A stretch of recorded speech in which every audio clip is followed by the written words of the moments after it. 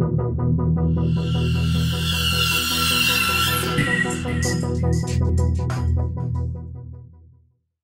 back. So in this video, we're going to talk about how to edit zones. In the previous video, I had this drum pattern playing and all these kick drums were being triggered randomly.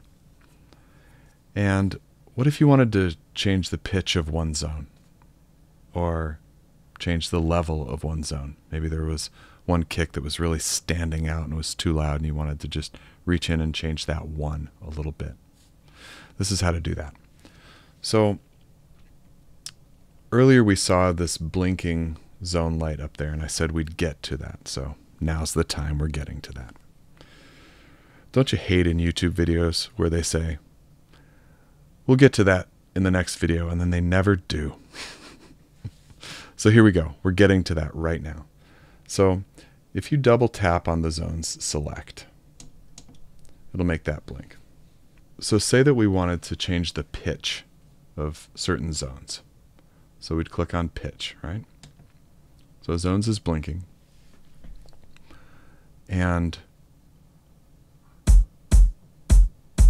this tells you right there that we're playing with zone number 1, all right?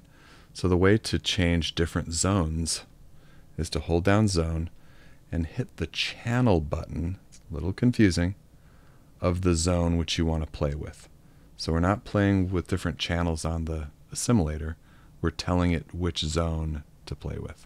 So as a reminder, in zones, we have 5 zones, all right? We have 5 out of 8. So if you go to pitch, you can hit zone 2, see that change? Zone 3, 4, and 5. And you'll notice that if you try hitting zone 6, 7, or 8, it doesn't do anything because there's only 5 zones in this particular track. So back to zone 1, and then you can trigger it by hearing it. All right, say that we really wanted to pitch this guy up a few semitones. So when you're not in zone mode and you're just editing samples, you would go here. But right here is the zone offset. So in zone 1, let's pitch this guy up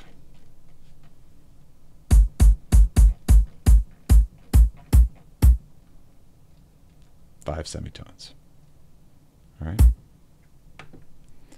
So now let's go zone 2.